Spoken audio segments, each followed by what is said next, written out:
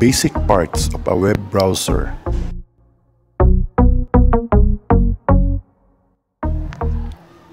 Browsers are software programs that allow you to search and view the many different kinds of information that's available on the World Wide Web.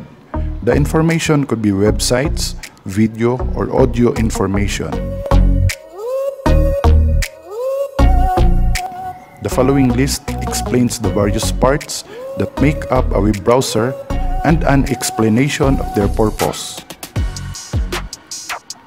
The first one is the status bar.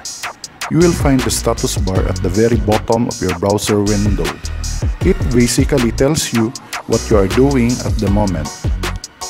Mainly, it shows you load speed and the URL address of whatever your mouse is hovering over. Address bar. You will find this bar at the top of your browser window, and its purpose is to show you the whole URL or website address.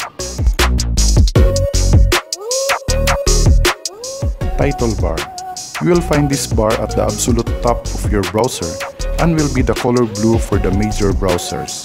The purpose of the title bar is to display the title of the web page that you are currently viewing. Toolbar icons.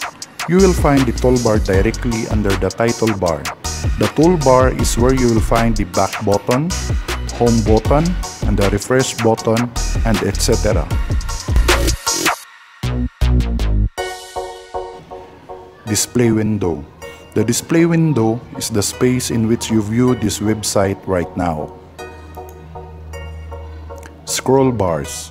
The scroll bars, usually located at the right of the display window, allows you to scroll, move down or move up the web page so you can view information that is below or above what is currently in the display window.